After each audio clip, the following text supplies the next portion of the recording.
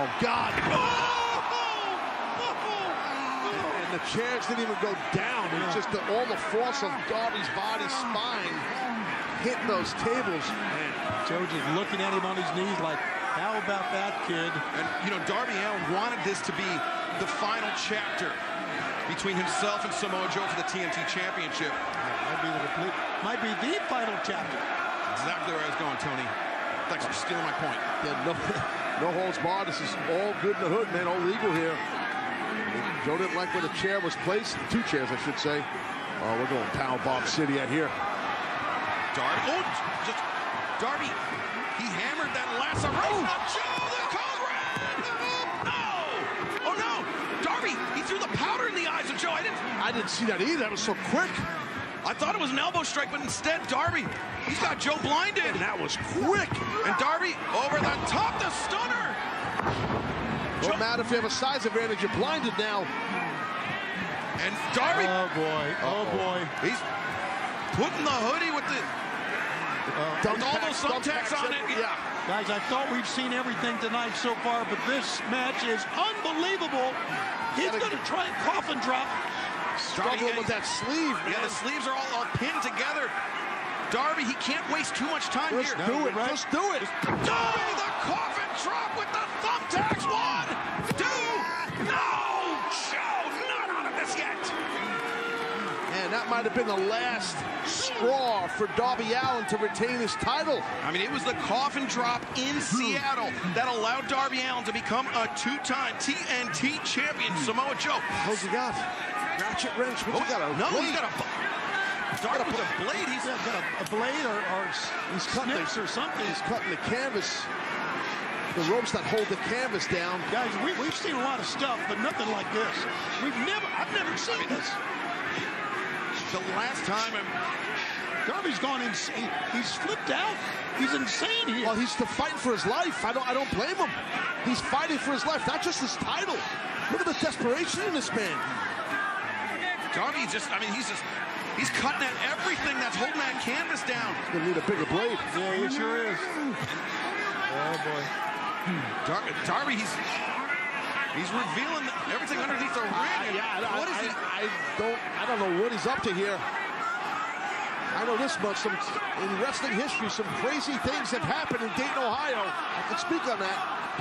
Yeah, Darby's looking to expose not only the boards, the pine boards underneath the ring, but also just the steel ring frame. He didn't cut that one open. It don't matter. No, it doesn't matter. Look, he's going for the mat now, the pad. He wants to expose the boards underneath. So that's what he wants. He probably wants to drive Joe's body somehow in the thick wood without any padding.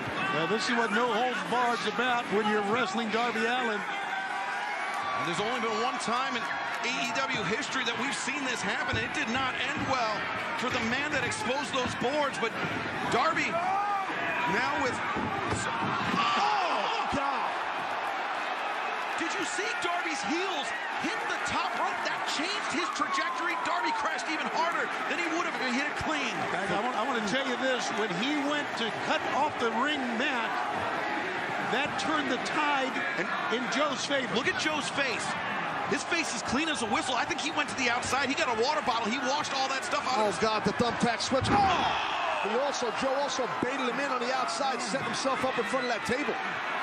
Oh, God. Oh, no. My God, those thumbtacks in the face. Oh, no. Oh, no.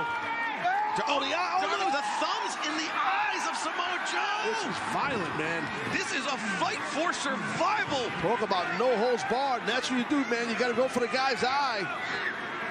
Oh, man. And Bryce was checking in with Joe right there. Man, Darby's fingers were deep in the eyes of Samoa Joe. And that, I don't care how powerful, mean, thick you are, that will slow you down. So will that chair. And Darby, I think that sweatshirt may have been stuck into his hand, and now Darby just swinging for the fences with the chair, Tony. I think, well, there's no padding here. This is exposed, thick wood. The time he took to expose the wood may have worked against him. Joe just pulled the referee into the ropes. So smart. Oh, my God. Oh, Joe, no, Joe, don't do this. No. Not a muscle. He's thinking muscle buster. No way. No. He can't. No! Oh, my God.